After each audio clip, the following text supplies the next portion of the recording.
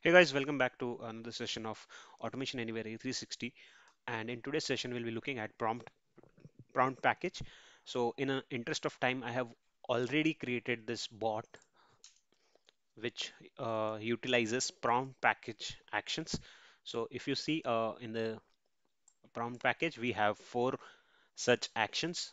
That is for file, for folder, for value, and for yes or no.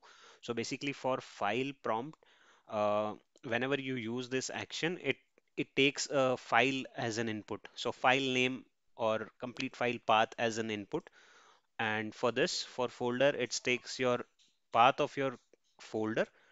And for value, like if you want to enter or get some input from the user, so you can use this action for value. And for yes or no is like you want user uh, you want a user should give his response in yes or no format, then you can use this prompt action.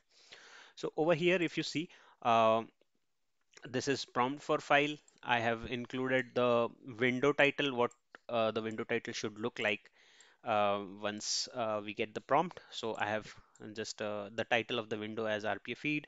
Then the message you want to mention, like select a file, please select a file to upload. Any message you can pass on here. And then this particular action holds the value, the file names it holds in list variable. So only you can create a list variable to hold the list of files. Okay, then I have just loop in the list to display the file name. So this is a file name which I've taken in the prompt assignment just for display purpose. And then prompt for folder. For folder action lets you pick any folder. Okay, while you browse, you can browse till folder level. So this I have taken in prompt assignment. So this value will give you the complete path of the folder you are selecting. Okay. Okay, then we have a message box, so it will just show us a folder path that you have selected.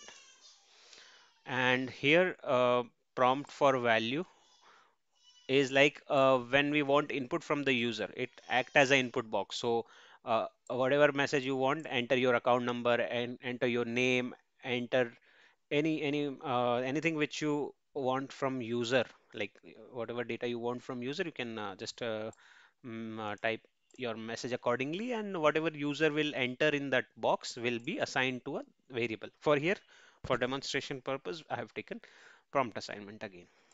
So again, then here I'm writing welcome that user.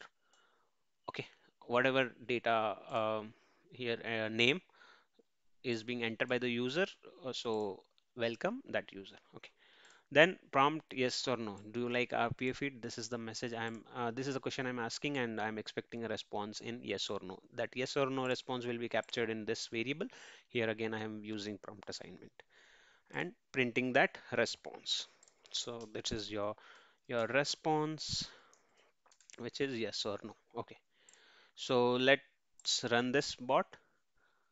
So here we have used all the four actions of prompt package.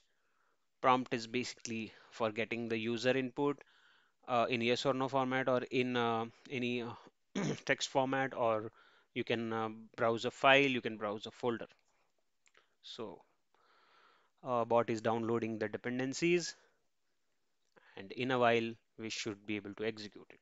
So here we got the prompt for select file. So here from browse button you can select a file, and that file path will be listed. So for now I'm not going to browse it. I know the path, so I'll directly fill in the path of that file, C temp folder, and then path of the file is student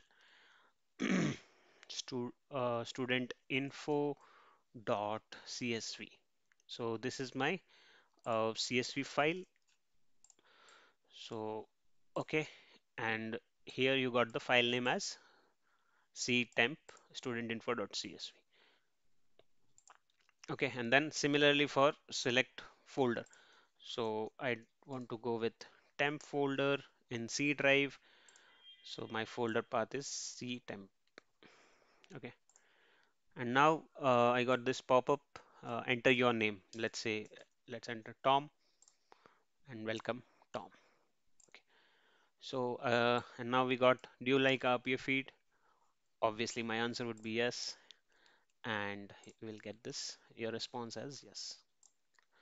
So this is about the prompt assignment. Basically, it's for interactive purpose, like interacting for the inputs from the user. So for that purpose, we can use prompt actions. And in this way, like you can, based on the user response, you can further code in your bot. Like if the user response is this, then do this, or if the response is no, then do this. So similarly, for that purpose, you can use prompt actions. So that's all, guys, for this video. Hope you like this video. Please do subscribe our channel and share this among your friends. Till then, thank you.